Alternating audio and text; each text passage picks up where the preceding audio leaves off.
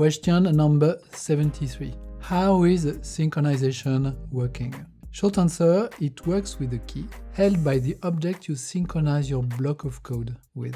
Less short answer, this key is called the monitor. When a thread reaches a synchronized block or a method, it asks this object for its key. If the key is available, it takes it and runs the code. If not, it will have to wait until the key comes back. You absolutely want to avoid situations where the key never comes back, usually because of deadlocks, but not only. In the case of an instance method, the object that holds the key is simply this, and in the case of a static method, the object is the class. One last word, try avoid synchronizing on objects that are public.